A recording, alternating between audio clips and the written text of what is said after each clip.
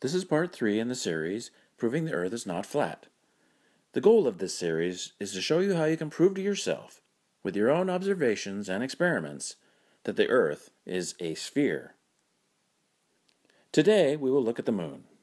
It is important to understand a number of facts about the Moon so that I can show you how our observations of it can demonstrate that the Earth is a sphere, and how it can only work within the heliocentric globe model and not in any flat Earth model. The Moon is a sphere that orbits the Earth about once every 27 days. Some flat earthers will claim that the Moon is a flat disk, or just a light in the sky, or some sort of projection, or even a hologram.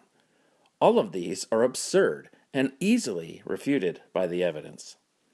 The fact that there are many different explanations, and again I use the term loosely, for the Moon within the flat Earth community should tell you something.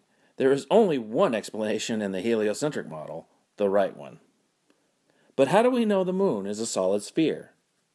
Because no matter where you are on the Earth, when you look at the full Moon, it is always circular. Only a sphere looks round from all vantage points. If it were a flat disk, a light, or projection, circling above the flat Earth, just a few thousand miles up, it would appear to look elliptical as it moves away from us, like this, because our viewing angle would change. Also, as I pointed out in part 1, it would shrink and disappear as it moved away, like this, if it were only due to perspective, as flat earthers claim. It never does this. It slides behind the horizon at the same shape and size as it was when it was overhead.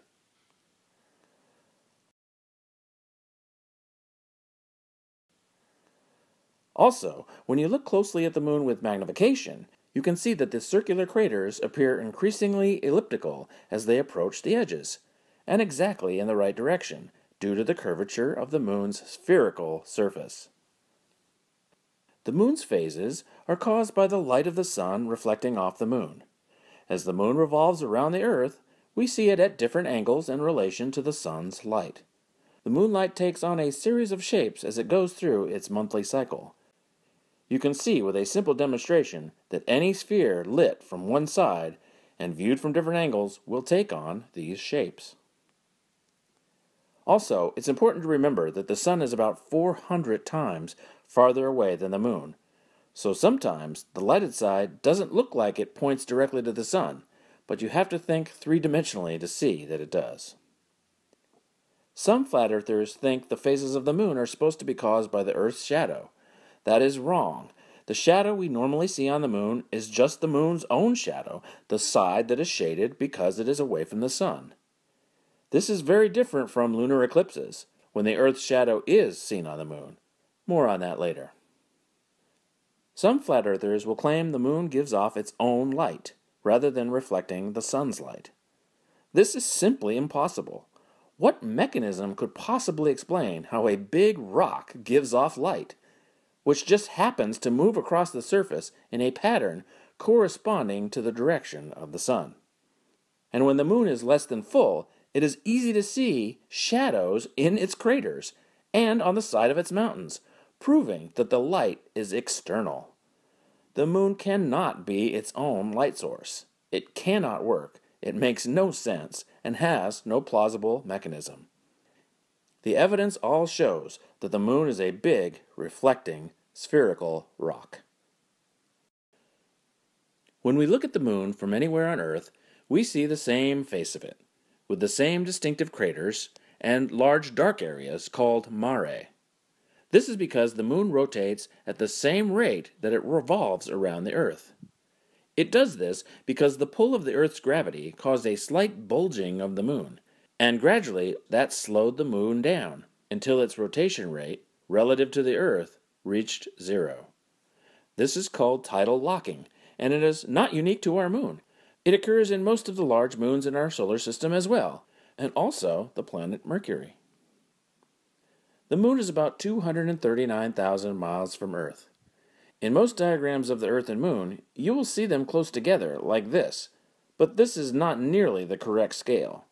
When drawn to scale, we see that the moon is way out in the distance, about 30 times the width of the Earth away. This is why we are able to see the same face of it from everywhere on Earth. At that distance, our angle of view is essentially the same from all locations on Earth. How do we know it's that far away? Well, there are a number of ways to determine the distance to the moon. One way is by measuring the moon's angle above the horizon simultaneously from two distant points on Earth, and then using simple trigonometry to calculate the height. When this is done, the distance to the moon is calculated to around 239,000 miles, and this closely matches other modern methods of measuring the distance, including radar and lasers, and also ancient methods, such as using lunar eclipse geometry. But since the method uses the horizon, the calculation works out quite differently if you assume the Earth is flat, because you then assume the horizon is the same in both locations, while on the curved Earth you need to compensate for the curve of the Earth between the 2 points. So, assuming a flat Earth puts the moon much closer, and flat earthers calculate the moon is only about 3,000 miles away. So how can we tell who is right? Well, besides all the other evidence for the curved Earth, we know the moon cannot possibly be that close, due to the simple fact that everyone on Earth always sees the same face of the moon when it is visible in the sky. If it were only 3,000 miles away, that simply would not be possible. Let's look at an example on the flat Earth map to demonstrate this. When the moon is visible, you can see it from Maine in North America and southern Argentina in South America at the same time, since they are at the same longitude. They are each about 3,000 miles from the equator. So, if the moon is only 3,000 miles high, above the equator on the flat Earth, when viewed from the side, this forms a right triangle, with the viewing angles to the moon being 45 degrees in each location. Anyone notice the problem? This means that in each location, a person would be viewing the moon at an angle that is about 90 degrees different from the other location. They simply could not possibly both see the same features on the same side of the moon, but of course, in reality, they do. Also, if the moon is full for the northern observer, it would be only about half full for the southern observer. But we know that the moon's phases are seen almost exactly the same everywhere on the Earth at the same time.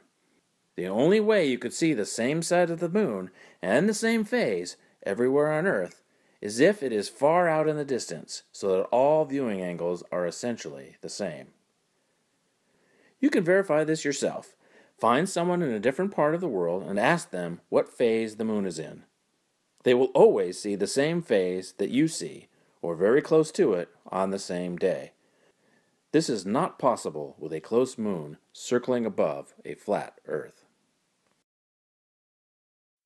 Another way the moon reveals the shape of the Earth is with lunar eclipses.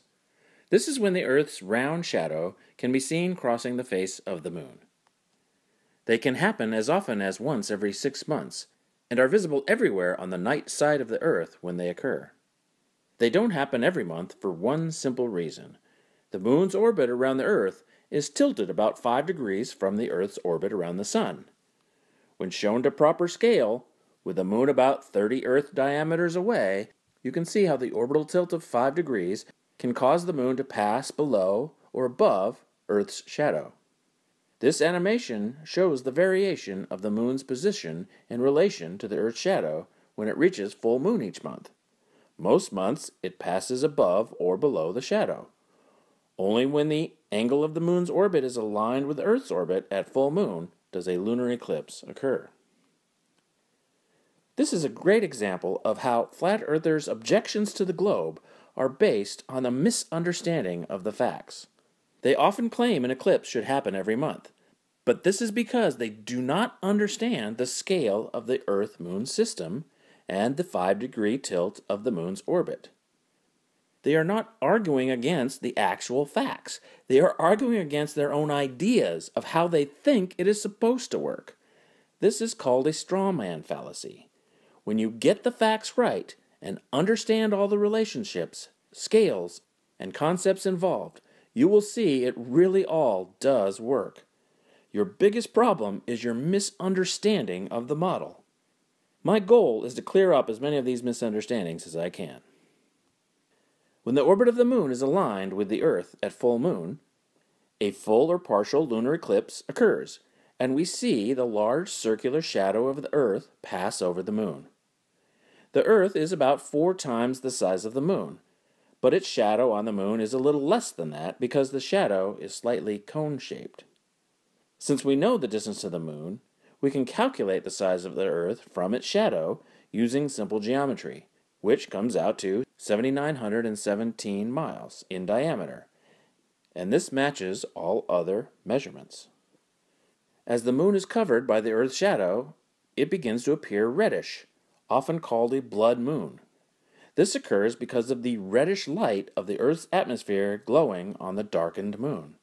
It's red for the same reason sunsets are often red.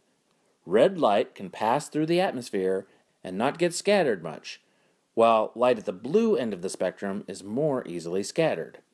So at sunrise and sunset, when the sunlight travels a long path through the atmosphere, the blue light has been mostly removed, leaving mostly red and yellow light remaining.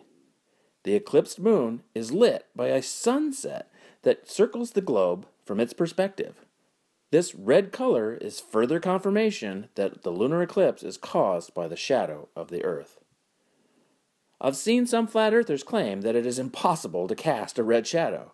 No, that's just wrong. The Earth doesn't really cast a red shadow on the moon per se. It blocks the most direct white light of the sun and shines a dim red light on the darkened surface. What is the flat Earth model's explanation for lunar eclipses? They really don't have one. Some of them claim it is probably due to a semi-transparent disk passing in front of the sun and shading the moon, sometimes called the anti-moon or shadow object. But they have no observations of it outside of eclipses, and no explanation for what it is, why it never casts shade on the Earth or blocks the stars, what holds it up, or what makes it move. It's just a special pleading fallacy with zero evidence, an attempt to save their belief from contradictory evidence. Another serious problem with the flat Earth model is that flat earthers never explain what force keeps the moon circling above the flat Earth. There is no known force that can do this. Is it magic?